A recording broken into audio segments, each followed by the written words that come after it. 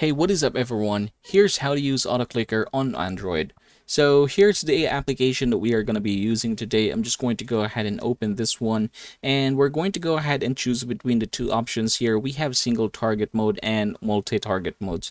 In my case, I'm just going to choose a single target mode, for example, and then we're going to hit the settings, and we are going to go ahead and make some adjustments here. Say for example, I'm going to try this with 100 milliseconds, and then you can have the option to run it indefinitely or the amount of time.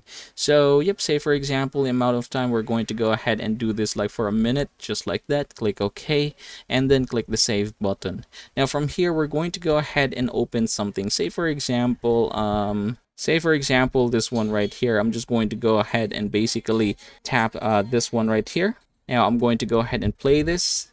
And as you can see, it's just basically going to tap that until that desired amount of time has been reached. And that is how you're going to use AutoClicker on Android.